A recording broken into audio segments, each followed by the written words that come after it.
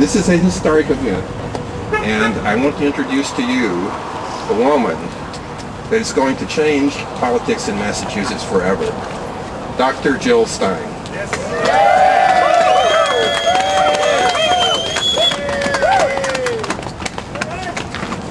Thank you so much. Thank you all.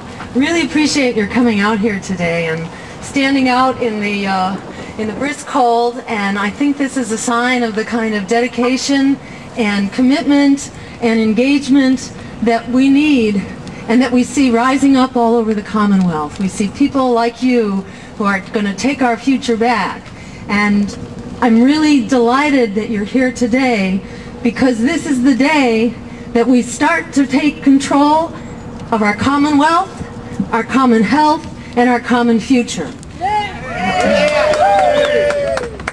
It's time for a Commonwealth that listens to the people, that works for the people, and that answers to the people. And that's why we need to bring the voices of the people into this election and up into the halls of power, so that we can start to break the stranglehold of lobbyists and insiders and get Beacon Hill back to work for the families and the working people of this great Commonwealth.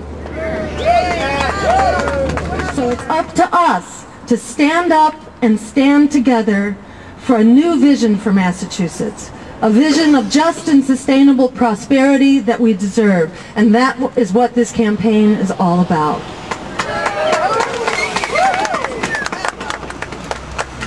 My first priority as governor to move towards this vision is to get the local economy going so that it can create secure, good-wage, green jobs, jobs that can't be offshored or outsourced or downsized. By moving to clean, renewable energy, we can create a jobs bonanza that puts the enormous number of people that are out of work together with the enormous amount of work that needs to be done. This is not only a jobs bonanza, it's also an insurance policy that protects us from rising prices at the gas pump, from Wall Street speculators, and from disruptions of climate change to our economy.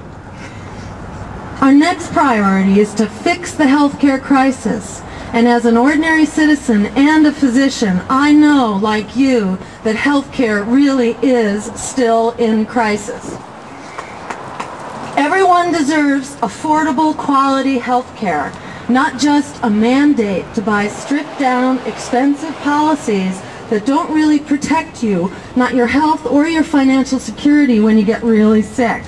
And we can provide affordable, quality coverage by moving to an improved Medicare for all tax relief from the unfair burden that falls much too hard on middle-income and working families.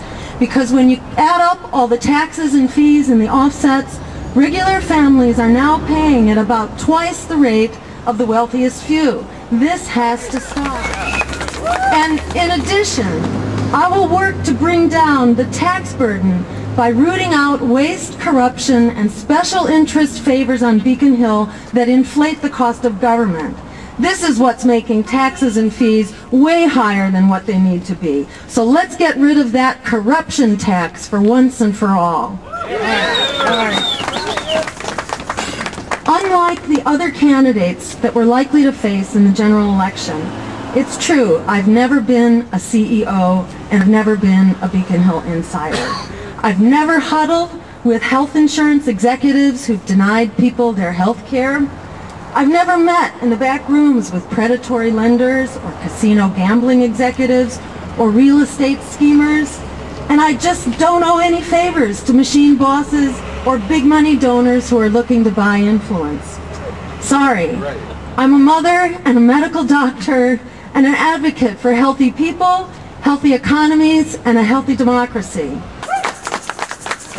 So if you've had enough business as usual, if you've had enough of the culture of influence, if you've had enough payoffs and layoffs and rip-offs and bailouts, this is the campaign for you.